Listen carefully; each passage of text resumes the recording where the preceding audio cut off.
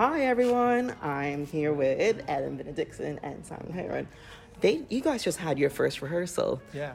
And obviously you guys have participated before. Yeah. What does it feel like being back on that stage once again? Yeah, it feels great. Yeah. Oh, yeah. Yeah. I mean, it feels, it's so much fun and I'm so excited. But, man, I've forgotten how there's so many different processes of this production. Yeah.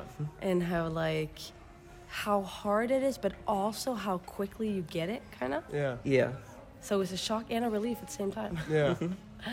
Really, like it's so much information, and you get the information the day before, but then you do it and it's like completely gone because you're just like, oh shit. But yeah, now I'm here. Now I'm supposed to do the things they said yesterday. It's not just the information, it's for like the amount of information you get. And Yeah. it's like, okay, you only get the stage for like the 1 week, and it also depends on how you do that week as well. It's like, so if you've done it once, then when you get to Stockholm or to Anders Hansen, then we're like, okay, I'm used to it now. But like, if you only get this shot, I was like, and also like, I mean, I kind of like thinking back on like the rehearsal that we did yesterday, which is like an off stage kind of thing.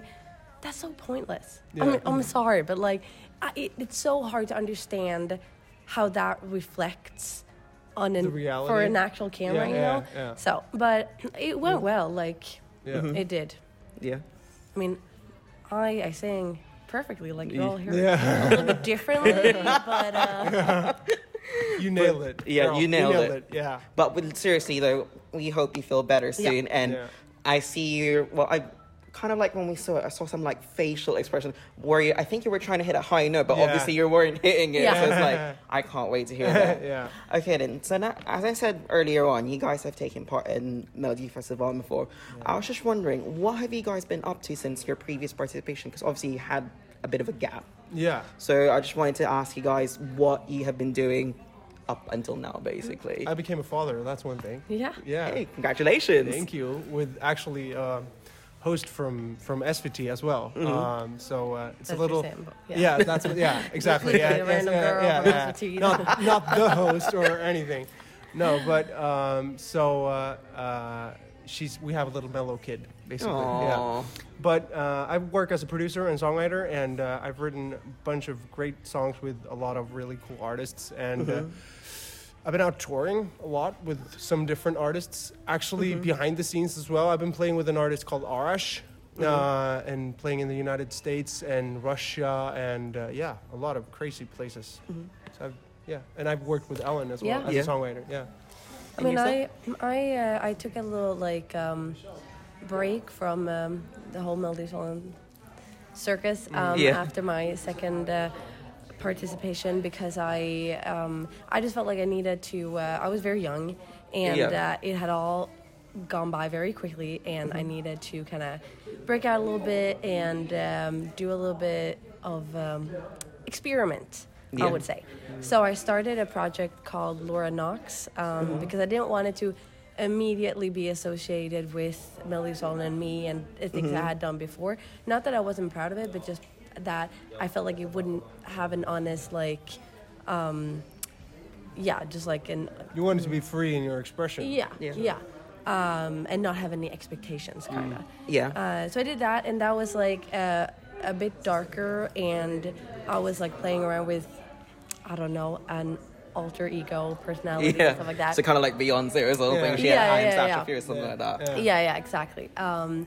Which was super fun, and I learned a lot. And I just like basically like learned to be a lot more independent and get contacts and work with different people and all that, which was really fun. But I think I also learned that it's really tough being in the music industry. Yes. And doing something that independent, then that must be why you want to do music.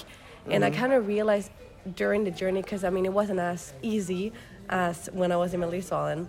And I was like, why am I like feeling happy about this? And I was like, okay.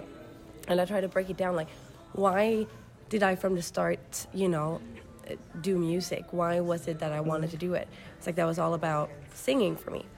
And in my Laura Knox project, I kind of didn't let my voice be the main instrument. So I kind of realized that maybe that wasn't totally right for me. And now I'm kind of back where I started a little bit again. You've done some songwriting as well, haven't you? Yeah. I noticed that correct me if I'm wrong, you co-wrote Michael Rice's I did. new song. Yeah. What was that? Did you actually meet him or did you just... Oh, we were in a session with him a couple of months ago this autumn, so it was very quickly. And he and I just sat down, and it was him and I and 2 other producers, and just kind of played around with stuff. And he told me what he wanted the song to be about, and together we came up with this song, Somebody, which is a really cool song, I think. Yeah, no, it's like all the Eurovision fans like, how can he top bigger than us? And then he did that. Yeah. He also actually has another song that we co-wrote together. Yeah. That's really cool. That's my favorite. It's a bit different from his like sound right now. Yeah. But it's really cool. Well, Michael, if you're watching this, just release it. Just release it. I want to hear it. Very excited for him. He's such a talented and just like such a fun and like great person. Yeah. Really liked working with him. All right, then. So now, obviously, I keep coming back to the fact that you guys participated. Obviously, you guys have had different genres. Obviously, you had Insomnia last time. Yeah. And you were Outrigger, am I correct? Outrigger, yeah. So it's like, how does it feel to come back with something that's really like on the contrast of what you had about, let's say, 4 or 5 years ago? So was it difficult? Was it easy? Or is it just because the fact that like time has passed and like of course everyone matures and everyone kind of like finds themselves, which you really think you found the right suit? Yeah, for me I would kind of say that it's like coming back to where I started. Like I feel like this is a lot similar to Songbird in the sense where the reason why this song is so good, or one of the reasons, is that the voices are the main instruments, and that was also Songbird's big thing, while Insomnia was something different. Yeah. So I feel very much at home with this song. Yeah. Yeah. And for you? For me, I mean, I came from the rock genre, and I love rock, but it's always been about great melody. So the transition for me going from metal to doing this isn't actually that big as people might think, because just because I scream doesn't mean that I like, but my main focus has always been writing great melodies and writing songs that make a difference, like make you feel something. And it's more of like now I'm actually showing all of my sides to people, but it's not new to me or the people I've worked with, but it's yeah, I love doing it with Ellen because she's such a talented singer and just so much fun to hang around with. So I'm feeling very confident in my role here. Yeah. I should say, now that you said you've obviously worked together previously, do you think you'd create more music together? Yeah, definitely. Oh, definitely. Yeah.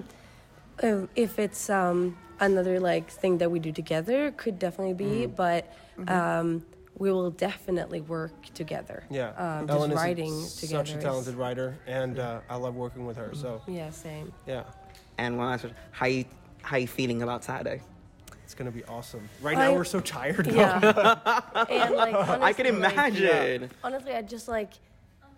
I'm not worried that like my voice. I'm pretty confident that like it'll, you know, and you can always like blast out like one time, but it's more that I just want to sing. I just want to do it. So that's been a little having to keep yourself at hold, sort of. Yeah. But tomorrow. Yeah. Fingers crossed. Yeah. Okay, then, and then to wrap this up, then, is there anything you want to say to international fans just over there? Well, that we hope that you like our song and that you root for us and keep all the fingers crossed. Yeah, we're so happy you guys are with us in this journey, and thank you for all the support. And we love you. So thankful.